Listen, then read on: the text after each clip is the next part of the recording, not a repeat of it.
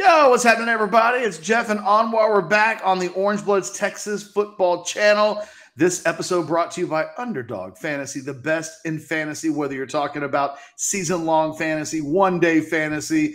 They will match up to 100% of your first deposit, up to $100. They basically want to give you $100 to check out their platform and do a little gambling with them. Check them out, Underdog Fantasy.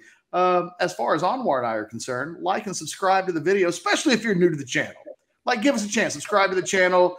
I promise we will entertain you on a daily basis. We talk lots of Texas football. We're going to be talking Texas wide receivers. And Steve Sarkisian specifically telling us what kind of team he's going to have, I think, in 2022. But we do want you to subscribe to the channel, get notifications, tell your friends, leave comments in the comments section, print up t-shirts, like whatever it is that you want to do it to celebrate the channel we love you for. Anwar, Texas, we did a breaking news video yesterday of Texas adding another wide receiver through the portal. As a matter of fact, it was like wall-to-wall coverage of Tariq Milton's decision on Orange Bloods yesterday. As soon as he landed, Jason Sukumel was able to get an interview with him. Alex has got some thoughts on him. We had our video out, obviously. Still kind of a surprise that of all of the needs, even though Sark has told us they would be adding wide receivers, there was a surprise element to Milton's decision yesterday.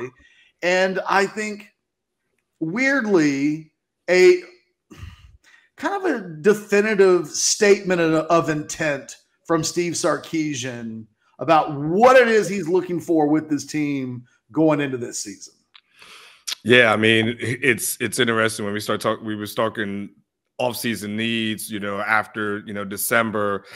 If you and I would have said what's the biggest need, I don't think we would have said receiver. I think we would lean towards offensive line, defensive line, linebacker. Like, I don't think we would have said that's the area that needs to get better. But that's the area that Steve Sarkisian has been focused on and really laser focused on this entire offseason, Catch. And, I think we didn't have any issue with getting Isaiah Neyor, and thought that was, a good pickup. And then Ajay Hall comes around in the end. And of course, now Tariq Milton is here. 3 receivers, Catch.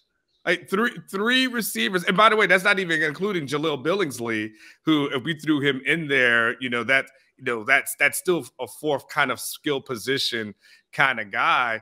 Where it's interesting that of all the needs that we would have thought were important, if you said 3 offensive linemen, 3 defensive linemen, 3 linebackers, I think we'd say, cool. You look at Tariq Milton and you go, oh, okay, so that's some depth stuff. Probably doesn't address all your bigger needs. But I think it goes back to what you've been saying. It seems like Sarkisian is telling us, I'm just focused on us scoring a lot of points, and we're just going to try to outscore everybody that we play. I mean, you got to do that anyway, but I think he's just looking for big plays for sure. Yeah, I think there's 2 sides of this. I think there's a conversation that we're about to have. I think we'll talk about both of these things, which is this offense has to be good.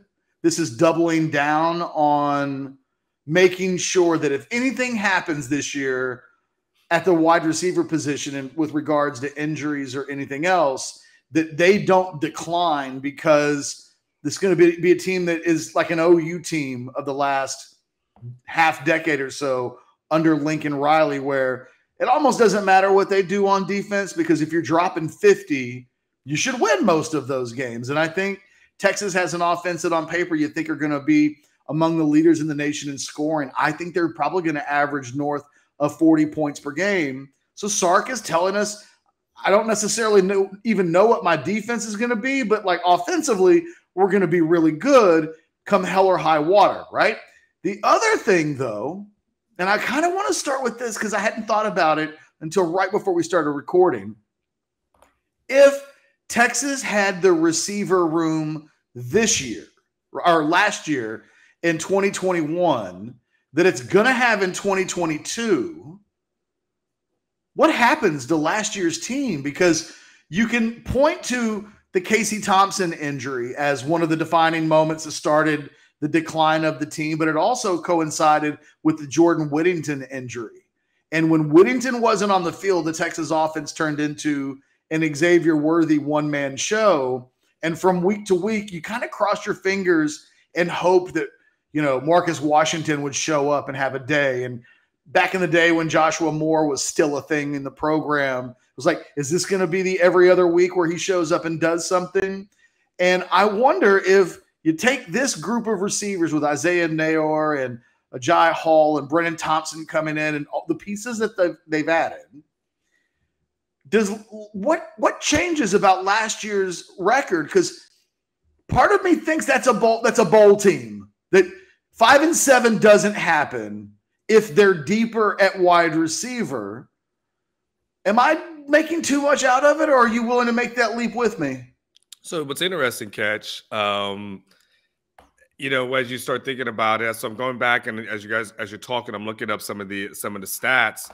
It probably won't surprise you, Ketch, that if I told you last year Texas was ranked second in rushing offense in the conference. Sounds just about right with the guys that they've had. What's interesting though, Ketch, they were actually ranked 7th in passing offense last year. And then as I looked up the stats a little bit deeper as we're talking, from long scrimmage plays, which was a very interesting stat, Texas was ranked 9th in the conference in long scrimmage plays. And so, the only team that they were better than was Kansas. And so, we started to have all jokes aside. We're not going to go there. I had the same thought in my head. I was all jokes. It's almost hard to say Kansas without some sort of self-deprecating comment coming out afterwards. Yeah, it's hard. So and the one thing we know, and one of the things I kind of re-highlighted in my Sunday pulpit, the past weekend was, hey, this Sarkisian, how he wants big, short plays. He's looking for those 6-7 play drives. He doesn't like the long, 12 play, 15 play type of thing. That's not what he thinks about. Doesn't always think that's sustainable. So, Ketch, when I start looking at it, even though, Texas was second in points average last year, underneath Oklahoma. Oklahoma averaged 39.1. Texas was actually second with 35.3. But I think what you're talking about is pretty accurate. Looks like with the additions, he wants to make that jump from 35.3 up to that 40 or above mark. And it looks like the need and desire for explosive plays, Ketch. Like if I go here, just to give you an example, if we're talking about explosive plays, so let's say I'll start with 40 yards or more, okay? Texas was ranked 7th in the Big 12. If I go 50 yards or more, Ketch, Texas was ranked 5th in the Big 12 last year. When you go to the 60-plus mark, they were tied for first, a couple of them with teams that had were tied with 6. And then when you go 70-plus, they were tied for 5th in the conference. So I think that's what he looks at and goes, we got to be more explosive. Yeah, I just, it's funny because when Whittington is healthy and then you add Isaiah Nayor, like that trio suddenly looks really scary on paper because we're going to do this thing with Jordan Whittington where there are two sides. He's like Two-Face in Batman. There's the injured Jordan Whittington, which Texas has seen way too often. And then there's the healthy Jordan Whittington, who I think can be an all Big 12 receiver if, in a world where he's healthy for 12 games, I think you can put him in almost any offense in the Big 12, and he'd be a 1A or 1B receiver for that school and produce numbers. It's really just a matter of him staying healthy. The Nayor-Washington flip is a win for Texas. And it hasn't taken very long, even in just the few glimpses in the spring game, to see that, Isaiah Nayor is good. Okay. Yeah. Check. Got it. Right. It's what happens beyond those three that Texas is a bit vulnerable. And because even Ajay Hall, for all of that talent, is an unproven player with 4 catches to his resume the entire season. It's funny, in our Slack channel on Orange Bloods, and I think Alex has even kind of written a column today on the website For those that aren't on Orange Bloods, shame on you. Get on Orange Bloods. You need to be reading Anwar and myself, but Alex Dunlap as well. He comes up with really interesting football-themed content pieces, and he didn't quite understand the addition of Milton through the portal. Like, why this guy? Why now? There are bigger needs. There's no question about that. But Texas went through a period last year where they got a little light in the britches at the wide receiver position. And it just, and I think it coincided with the slide in the team. The team literally started losing games when Whittington started missing games and Thompson got hurt. So they can't have a wounded wide receiver passing game this year. And I do understand, I think, the addition of Milton, because it is a double and triple down on this idea of what happened a year ago with our offense when one guy's lack of being able to stay healthy really changed who we were. I think he knows we're going to have to win a lot of games this year by scoring a lot of points. We can't be in a situation where if there's an injury to Xavier Worthy, we just got to shut things down at that point and we're no longer any good. You know, I think he's double and tripling down behind that. And I kind of completely understand that. I mean, sometimes the best way to strengthen yourself is to strengthen your biggest strength. Just go with it. And I think in a weird way, I don't anticipate that this most recent addition is going to have a monster season for Texas. But I think he'll be an upgrade over, like, I think I would rather have him than Marcus Washington because of the speed component. And in a world where he's forced to start 6 games this season, I think it's a slight upgrade over Marcus Washington. And, you know, considering Marcus Washington just left, leaving a bit of an experience void at wide receiver, not a bad pickup in my mind. Yeah, and Ketch, I think when you start thinking about the franchise who is Quinn Ewers, right? The best thing you can do for him outside of giving him a solid offensive line is just give him guys that can go, that can fly, that he can put that ball out there. So even if there's some times and some pockets where the offense may struggle, Ketch, if he's got a guy that's just 10 yards open and he just bombs away, then all of a sudden it makes things right in the world, right? It just, because now you're just adding on points after points after points. It makes it so Quinn doesn't have to be perfect. He doesn't have to be, you know, he's got to take care of the ball more importantly. But once he gets past the taking care of the ball, you're like, all right, let Xavier Worthy fly down the field. Like let Nair do what he's going to do. Let's see what Ajay Hall can do. Let's see, you have Jordan Whittington have the ability to get open. Brendan Thompson, you know, what can you do? Tariq Milton, what can you do? It just gives them tons of different options, with in addition to having a Bijan and Roshan and Keelan and going down that list. So, you know, if anything, giving that guy more tools to operate with so he doesn't have to be perfect. He's just got to bomb away, Catch. Just, you know, manage a game and have four deep bombs a game, 5 deep bombs a game. You know, have guys be able to break free, or, you know, on shuttle passes, jet sweeps, whatever the case may be. Maybe it makes his life a lot easier as well. Yeah, there are a lot of little check marks that I think the addition of another receiver created. You know, we spent so much time talking about Jordan Addison. His talent level was so high that it was mostly like a conversation of, if you can get an elite player no matter where he's at on the field. I mean, improve your football team by any means necessary if you're able to add elite talent. I don't know that we were having a lot of conversations, though, about wide receiver being a need position by comparison to some other positions, linebacker, edge rusher, even in the defensive backfield. I can't help but notice that in general, Sark has gone one time after another in the portal of improving the offense so far this offseason. They added Ryan Watts very early, and he's been an immediate upgrade for the Longhorns at the cornerback position. So a key addition. But up until now, and look, this could change. Literally, Texas might get a commitment today from DeMonte Tucker Dorsey, Diamante Tucker Dorsey, who's visiting on an official visit right now, the linebacker out of James Madison. They haven't upgraded, though, on defense in the portal. And furthermore, I don't think we saw a freshman in the spring that clearly looked like an impact player in the making for 2022. I think I had hopes that Justice Finkley would come in the spring and tear it up and be running with the ones. And you'd go, oh, well, maybe you don't need a guy in the portal so much because that guy's ready to play right away. I mean, maybe he gets there, but you can't say that as of yet. I'm a little bit dismayed that they haven't done more defensively in the portal. And I know they've tried, but the bottom line is the bottom line. And all of their additions, save one so far, has come on the offensive side of the ball.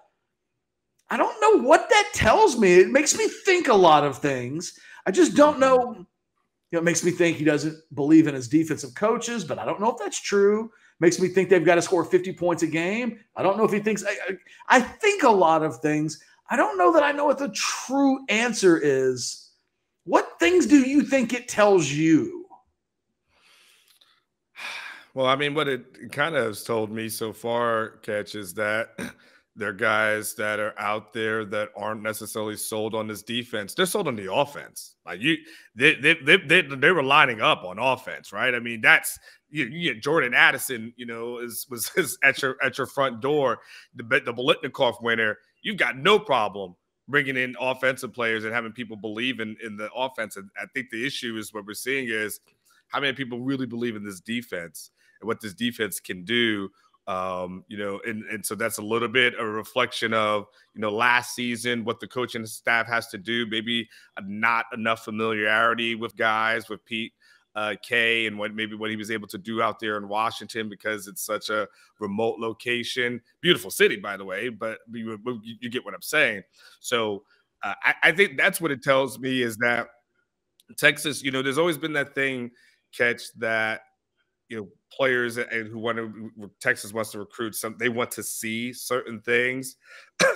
I think Steve Sarkisian's resume for offense speaks for itself, but people have seen enough. They have enough great Alabama memory. They don't have enough good Texas defense memory. And then you start going through, draft totals and what hasn't happened here.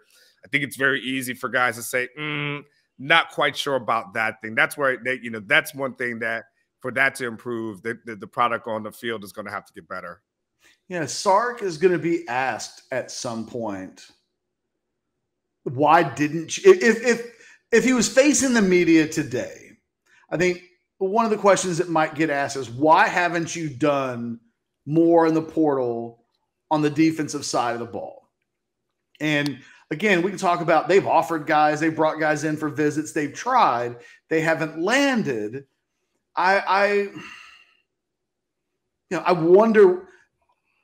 The answer can't be we just didn't feel like we needed as many defensive players as I felt like that hasn't passed the smell test. So how does he answer that question in your mind? If I put you in Sark's shoes and said, hey, coach, you guys have landed like 6 or 7 guys in the portal, but only one on the defensive side of the ball thus far, and you guys were pretty horrible on defense a year ago. What up? What's the answer to that beyond we just weren't able to close the deal in recruiting? Because that's a horrible. I mean, you're admitting there's a confession there that if you don't have to, you'd rather not say it like that. Yeah, that's a good question. I don't. It's a very good question to the point. I don't know how he would answer it when phrased like that, Ketch, because I don't know how he could, like I said, outside of just falling on a sword. I don't know how he, does that. And, clearly there's been misses that cannot be ignored as relates to it. So, yeah, I don't know how he answers that. It's a fascinating question that I really wish I had an answer to. It might not even be a question by the time we get to August if they add three more guys on defense, which might not be impossible based on comments that he made even a week ago. But as it stands right now, they only have one guy. And it is the side of the ball that when the season ended a year ago, I think most people would have said, God, we need help on the offensive line. But that defense, oh my God, we need players everywhere. And it's not a unit. That side of the ball hasn't improved with personnel, new personnel, the way we've talked about the Texas offense, where almost at every level you expect there to be new game changers from a year ago, really outside of running back. Look, it's an interesting topic. I think I definitely want to see what y'all's thoughts are on this. How many points per game is Texas going to score? Does, on a scale of 1 to 10, if this guy's forced to start 6 games this season, how good of an addition does that become all of a sudden? If you're telling me that this guy has to start 6 games because of injury, it feels like a 7 or an 8, whereas upon first blush, it feels like a 2 or a 3. It's a really hard question to answer, which is why I'm curious to see the comments in the comments section. Do us a solid. If you've never done it before, subscribe to the channel, like this video if we've said something that mildly entertains you or informs you. But for now, for Anwar Richardson and myself and Underdog Fantasy, we'll bid you farewell until next time. Later.